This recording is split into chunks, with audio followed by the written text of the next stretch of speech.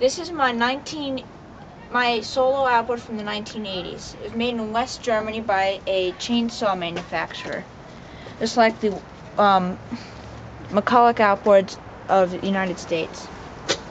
They bought the rights from the Volvo Penta company in the late 70s or early 80s and started making these motors, even though there's absolutely nothing the same between them. Under the hood here, there's a Bendix gear starter like on the OMC 15s, a Bing carburetor wedged down there, and an air filter. There's the carburetor. It also has a crazy magneto system that has the coil moving on the outside of the flywheel opposed to on the inside. It runs relatively well, but in order to get it running was a very big challenge. Opposed to this little Thor single I got, same meat, which took absolutely nothing.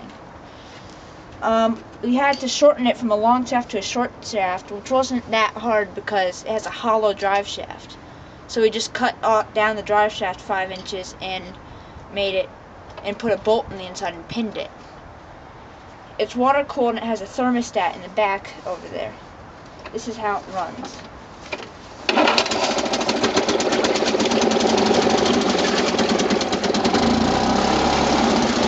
There's not too many of these running on the internet, so I'm assuming that they're relatively rare to work. It also has this nice little handle here, which is made out of cheesy plastic with these little gimpy clips right here.